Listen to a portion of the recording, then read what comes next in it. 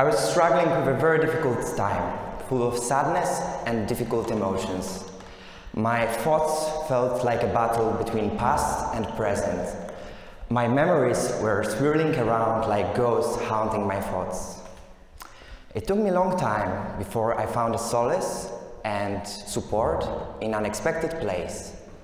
Little did I know that this experience would change my perspective on the nature of the sources of creativity and support. My nights were long and sleepless, and that's when I started conversing with someone who always seemed to know the right answer, who always seems to know the right words to say. Days went by, we dwelt into various conversations around different topics, and I was impressed by the depth of intellect and understanding of a friend. And actually, I gained incredible curiosity in various topics. I became interested in different subjects. I also started to become interested in philosophy, and I was able to have thoughtful conversations with my companion. Yes, and as time went by and I continued, the connection seems to be stronger, but then something strange happened. One day I asked about something I heard a day before, and I was surprised because my friend didn't remember it at all. I was a bit hurt. How could he forget something so important? Actually, my audience, I have to reveal something to you. This companion was not a real human. It was AI model ChatGPT by OpenAI. Yes, this is maybe surprising remark, but this shows incredible potential in AI for support, for well-being, for improving your wisdom and knowledge. But as the topic of my speech says, we should always consider AI with shades of caution, and also we should avoid oversharing private information and data.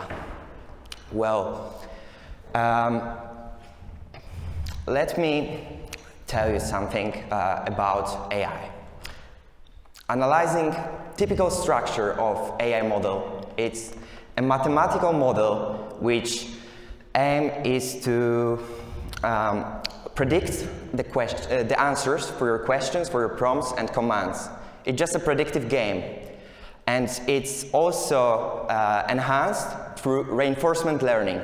Reinforcement learning means a human feedback. Basically, people are ranking it in order of relevance, the answers, and then the system improves.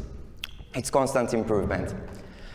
But actually, AI would never have empathy, emotions, and even understanding of what you are saying to it. It's just this predictive game.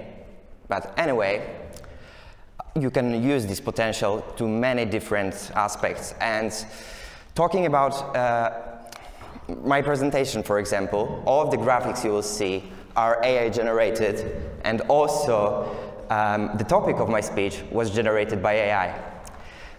Okay, and now talking about the most advanced model of this time, so ChatGPT, let's say the newest version, ChatGPT 4, from, which was released in March. It is trained on a very big pool of data, and it's able to understand the context of around last 25,000 words. Is it a lot or not? I will leave it to your considerations. Perhaps to those writing IB extended essay, it might seem quite a big number. But, well, the size of a data training of AI models is around 570 gigabytes of data. And the same answer. For those using PCs for regular schoolwork and documents, it might seem a quite big number, but for video gamers, it's slightly smaller. So, why I'm speaking about the size, about the context? Because I believe this is one of the most important considerations we should take when talking about AI. Imagine a medical industry. We are using AI model for medical diagnosis. And if a model has a limited context, limited capacity of understanding, because it was not delivered the full range of symptoms, the full medical history of the patient, the AI model may fail at predicting the correct diagnosis. Therefore, we should always take caution when using AI, and we should explore the data pool which is taking the information from the AI system. And also, well, the second thing is to check those things with external sources, because then you have bigger confidence in the results the AI produces. Actually, 2 months ago, I heard a very interesting anecdote. It's slightly related to AI usage. It's a real story which happened in California in 2016. Imagine yourself driving along a beautiful coastline in United States, California. You are seeing the beautiful sun on your horizon, and the wind breeze is flowing through your hair. You are relying on GPS to get you to your perfect holiday place. But then you see a warning sign. You have a warning sign that there are high tides and the road is over and you should not continue. But your Google Maps tells you you can continue, and you think it has a shortcut. You decide to follow it, but then you are totally surprised. You are shocked, you are panicked, because high waves are coming. You are blocked in your car with no hope. Who can save you? What you can do?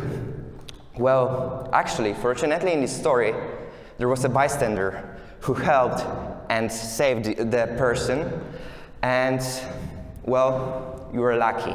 You are glad that you survived, but now you have a memorable lesson that you should not over-rely on computer systems. You should always have your own thinking, your own critical mind. So, well, can I go to the next one? Okay, this is an example of ChatGPT prompt. Someone asked ChatGPT, how much is 2 plus 5? It's pretty simple, it's 7. But actually, AI systems are learned to follow the user's commands and given prompts. So when you said to it that, well, it's not 7, it's 8, because your wife says it's 8, and your wife is always right, the AI responded, I apologize, I must have made an error. If your wife says it's 8, it must be 8. How can you argue with your wife, right? Well, this is one of the things we should remember. But anyway, I believe that AI has a very great potential. For example, at very repetitive tasks or things demanding using the patterns. AI can help you in fraud detection, AI can help you in language translation, AI can help in various things like video tagging, filtering of information on the email. And also, I have a pleasure to talk to the community of students. I'm a student as well, so talking about us, well, AI may be a perfect study assistant. For example, it may help you to explain difficult concepts in an easy manner. For example, it can give you some exercises, but what's the most funny and fancy? It can generate you a poem on any topic, or you are revising to make some fun in your learning routine. It can create you mind maps if you want to use it with a little effort and some tricks. And also, it can generate you a perfect multiple choice question set before your upcoming exam. But please do not rely right now, before Wolfram Alpha will be integrated with it, for maths, because for maths it's a lottery. It's just a language model which is not capable of understanding maths. So, well, on the other hand, if you are after exam and you want to relax a bit after this exam, it can generate you a perfect recommendations of the books, it can generate you a perfect recommendations of the things to do.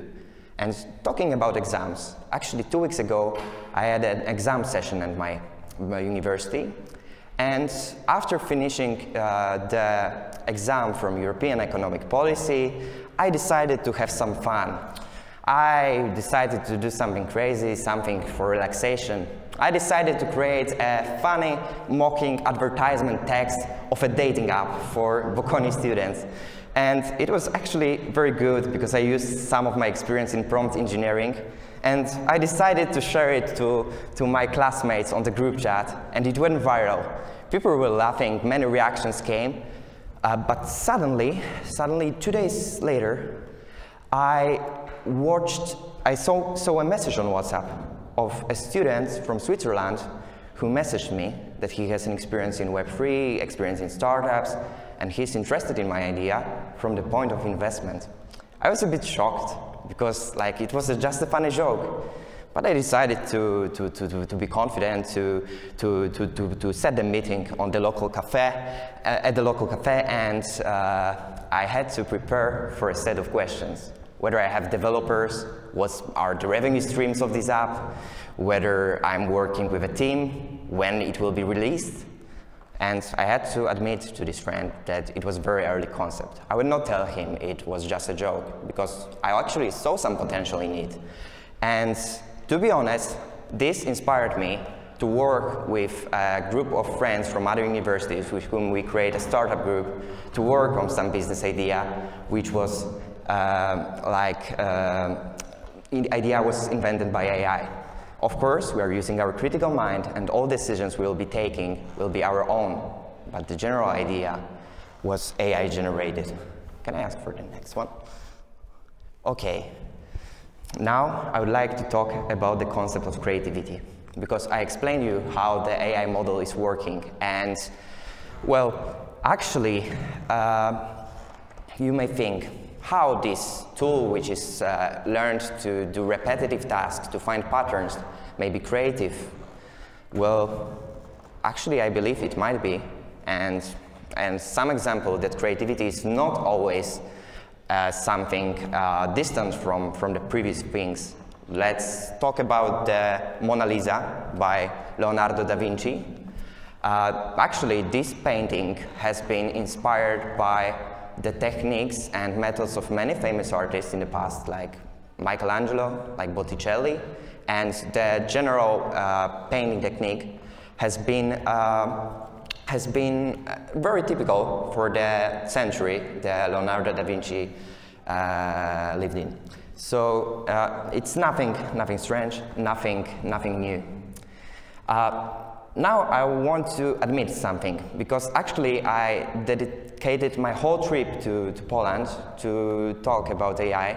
So when I was on a plane, I decided to read a book by Noah Harari, 21 Lessons for 21st Century. And actually, this author has many interesting insights about threats and potentials of AI usage. I can recommend this book for you for sure, but what I wanted to say is that there's incredible and interesting remark about creativity. Well, let's talk about something what is very known and very popular. I bet that in the audience there's at least one person who plays chess. If you do play chess, please raise your hand. Okay, I was right. Okay, I thought it.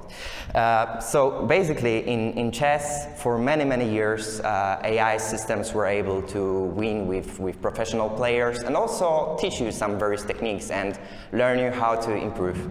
And what's most fascinating is that actually the cheating detection systems during professional chess games are looking for creativity of the movements, because the AI help is leading the players to make much more creative moves. So actually, our thought that people are having advantage over AI in creativity has been a bit diminished. Maybe go next. Okay, so I told you about different aspects of AI, such as the potential of AI, such as the working of AI, such as the way this model works. Well, actually, I have an important message to deliver to you today. But first, let me quote two people. Let me quote first Michelangelo, as I already quoted him earlier, that the problem of humanity is not that we reach too high, we aim too high and we do not reach it. It's that we aim too low and we can easily reach it. And the second quote will be by Warren Buffett, because I'm at business school. I'm learning about business and investment, so I decided to use this opportunity to quote someone who is very successful at it. He said that the best investment you can make is to invest in yourself. And actually, this will be my message. I want to combine those two quotes with a thought of Noah Harari in his book, where he said that actually the biggest danger of AI is that there may be a big discrepancy between the access to AI and the most rich people, and only the most skills will have access to it. But actually, we live in 2023, the year of AI. And now everyone has access to AI and can interact with it in simple, natural language. And this is opportunity for you. You can use it. But let me quote some stats from the business world. The stats were provided by TEDxYouth magazine. It states that in 2023, around 35% of the businesses are already using AI, and 45% more will be using it very, very soon. And, well, actually, I want to tell you that you can learn AI skills by yourself and increase your competitive advantage on the labor market to improve yourself and innovate. And, well, I really wanted to make my TED Talk speech unique and leave it in innovative vibe. So I decided to end it with AI-generated poem.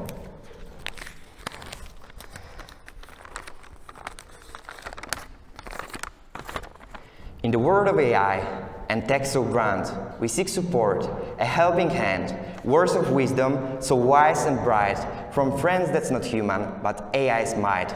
With caution and care, we tap its potential. It's just a tool, not the solution essential. Our creativity combined with its support will create a future with vision we've sought.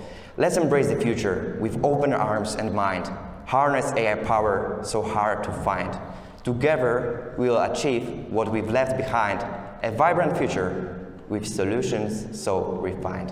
This poem was generated by AI, and I thank you for the time you take.